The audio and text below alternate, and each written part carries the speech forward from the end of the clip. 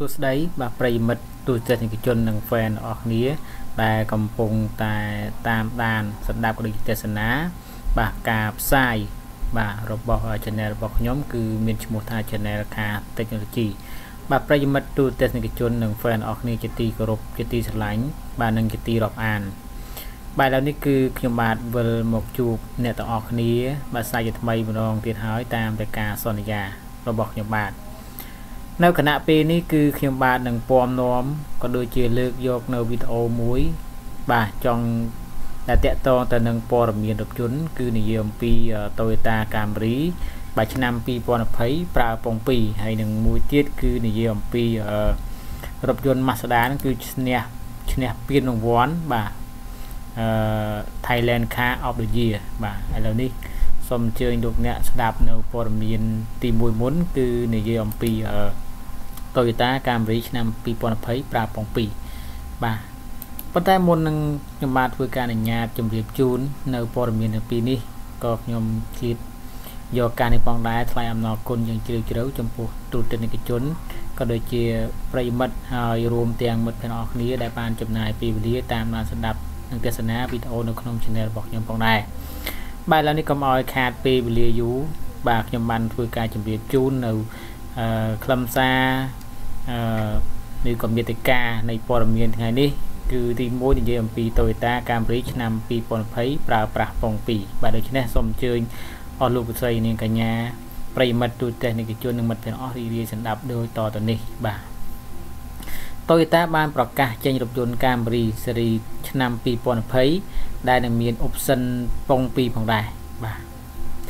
ប្រព័ន្ធពង2 Toyota Dynamic Torque Control AWD នឹងមាន option នៅលើ model Camry LE Camry XLE Camry SE និង Camry XSE ផងដែរបាទ Toyota អះអាងថាប្រព័ន្ធពង2បំពាក់លើ Camry មិនធ្វើឲ្យកាត់បន្ថយទំហំ cabin ខាងក្នុង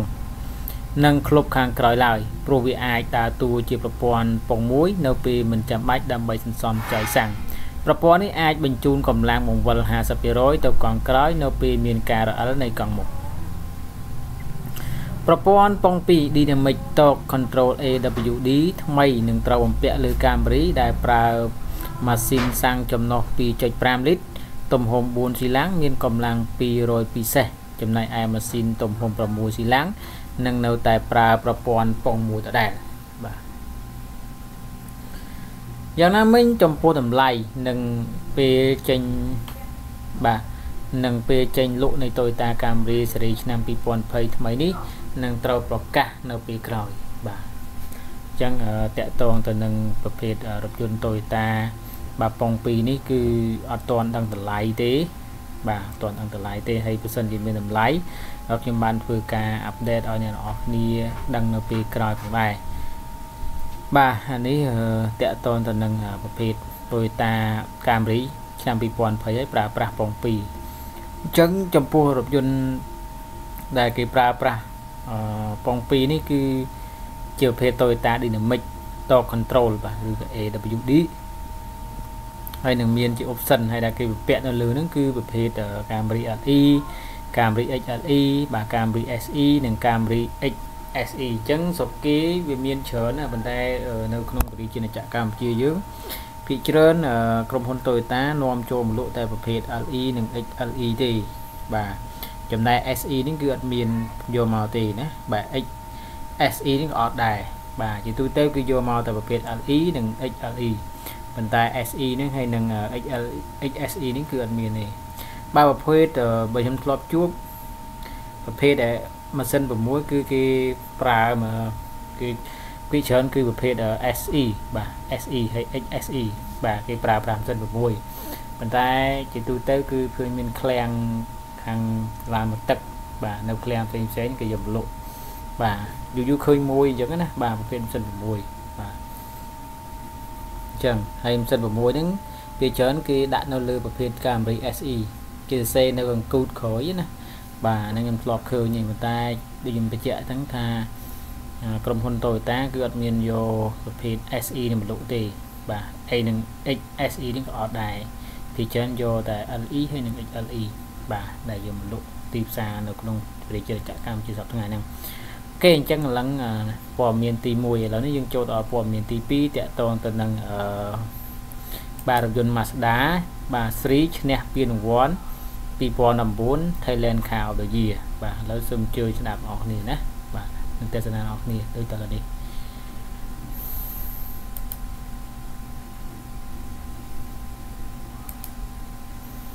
Mazda 3 បានឈ្នះពានរង្វាន់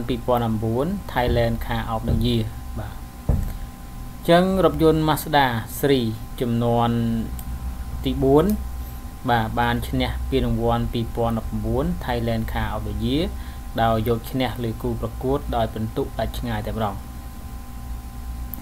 Mazda 3 ស៊េរីថ្មីដែលមានតួខ្លួនពីរប្រភេទគឺ Sedan និង Hatchback ទទួលបានពិន្ទុសរុបគឺ408នាំមុខគូប្រជែង Toyota Corolla Altis ឆ្នាំ2000 Altis 205ពិន្ទុនិង Honda Accord 204ពិន្ទុបាទអញ្ចឹងឃើញថា Mazda នឹងនាំមុខគេ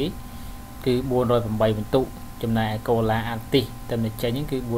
405 Honda គឺបានតែ204ទេបាទអញ្ចឹងលំដាប់ទី3បាទរថយន្តដែលមានការរចនាបែបបាទ Premium គួរតាក់ទាញរបស់ជប៉ុនគឺ Mazda 3 ដែលដាក់លក់ក្នុងប្រទេសថៃប្រើម៉ាស៊ីនសាំងចំណុះ 2.0 លីត្រទំហំ4ស៊ីឡាំងមានកម្លាំង165សេសជាងវាមានកម្លាំងគឺ165សេសឯណោះគួរឲ្យដឹងថាពានរង្វាន់ប្រចាំឆ្នាំ Thailand Car of the Year នេះត្រូវបានធ្វើឡើងអស់រយៈពេល5ឆ្នាំមកហើយបាទអញ្ចឹងគេធ្វើឡើងហ្នឹងគឺដើម្បីប្រកួតប្រជែងតាក់ទងទៅនឹងគុណភាពការរចនារូបរាងឬក៏អីទាំងអស់គេមើលទាំងអស់ហ្នឹងហើយ5គេធ្វើឡើងហ្នឹងគឺ5ឆ្នាំហើយការប្រកួតប្រជែងហ្នឹងណាបាទដោយសមាគមអ្នកកសែតយានយន្តថៃគឺគេហៅថា Thai Automotive Journalist Association បាទជើងឯកកាលពីឆ្នាំមុនមាន ដូចជា Toyota CHR Honda CHR Mazda CX3 និង Ford Everest បាទអញ្ចឹង Toyota អត់ដែលជាប់បានពានគេទេបាទមានតែបាន Toyota CHR បានដែរណាបាទបានពានគេដែរតែឥឡូវនេះគឺអ្នកទទួលពានគឺ Mazda 3 វិញបាទ Mazda 3 វិញបាទ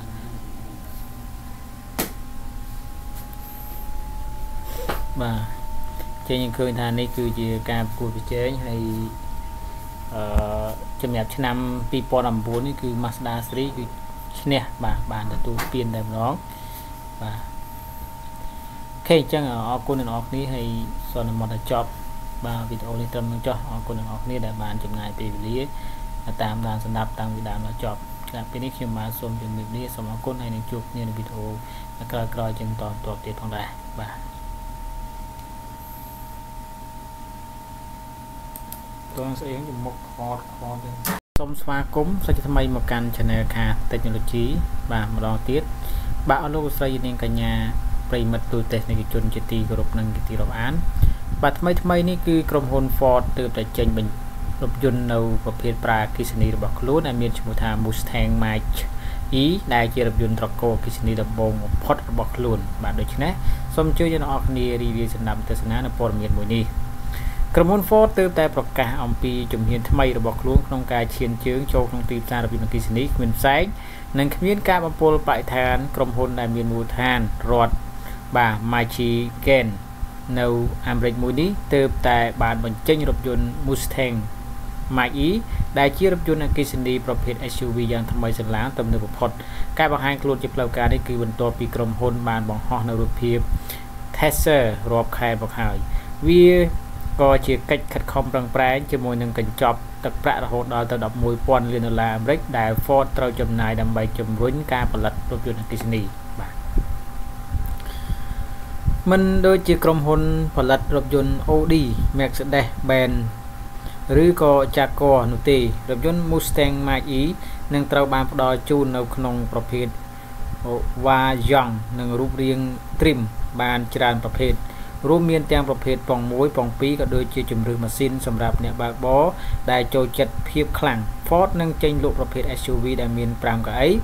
ដែលអាចធ្វើដំណើរបានចម្ងាយ210ម៉ាយពេលសាកថ្មពេញនិងមួយផ្សេងទៀតដែលមានបើកចម្ងាយ300ម៉ាយស្មើនឹង482គីឡូម៉ែត្រជំរឿមួយក្នុងចំណោមជំរឿរថយន្ត Mustang Mach-E នឹងយកឈ្នះលើរថយន្តស្ពណ៌ភាគច្រើនដោយសារវាមានសន្ទុះពី0ដល់100គីឡូម៉ែត្រក្នុង1ម៉ោងតិចជាង3វិនាទីខណៈពេលដែលរថយន្តដទៃទៀតមិនអាចធ្វើបានវានឹងមានលក់ខ្លះនៅចុងឆ្នាំ2020និងខ្លះទៀតនៅនីតិខែរដូវឆ្នាំ2021មានប្រភេទណាមានតម្លៃថោកនោះទេព្រោះតម្លៃសមរម្យបំផុតរបស់វាគឺចាប់ពី$43,895 ដុល្លារអាមេរិកបាទអញ្ចឹងនេះគឺជាប្រភេទ Ford បាទ Mustang Mach-E ដែលជាប្រភេទរថយន្តអគ្គិសនីបាទដូច្នេះនៅពេលបច្ចុប្បន្នភាពឬក៏ពេលអនាគតកាលគ្រប់បណ្ដាក្រុមហ៊ុនដែលផលិតរថយន្តទាំងអស់គឺត្រូវតែផលិតប្រភេទរថយន្តអគ្គិសនីបាទមិនប្រើប្រាស់ម៉ាស៊ីនទេបាទក្នុងគោលបំណងដល់ថ្ងៃអនាគតគឺដើម្បីកាត់បន្ថយការប៉ះពាល់ដល់បរិស្ថាននេះតាមអ្វីដែលបាទគេនឹងគ្រោងទុកបាទនៅដែលក្រុមហ៊ុនធំមួយគ្រោងទុកដូចជា Toyota Ford ឬក៏ Mazda អីផ្សេងហ្នឹងតែទៅក្រុមហ៊ុនរថយន្តធំហ្នឹងបាទពីព្រោះគេគិតថាការណាប្រើប្រាស់ម៉ាស៊ីនទៅគឺវាមានផលប៉ះពាល់គឺឧស្ម័នដែលបញ្ចេញមកពីម៉ាស៊ីនហ្នឹងគឺវាមានឧស្ម័នផ្សេងដែលធ្វើឲ្យប៉ះពាល់ដល់បរិស្ថានតែនឹងស្តុកអូសូននេះជាដើមបាទចង់អរគុណព័ត៌មាននេះខ្ញុំសូមបញ្ចប់តែប៉ុណ្ណឹងជួបគ្នានៅវីដេអូក្រោយទៀតគណៈពេលនេះក៏ខ្ញុំជូនពរដល់អ្នកគ្នាជួបតែសេចក្តីសុខមានសុខភាពល្អផងដែរបាទសូមជម្រាបលា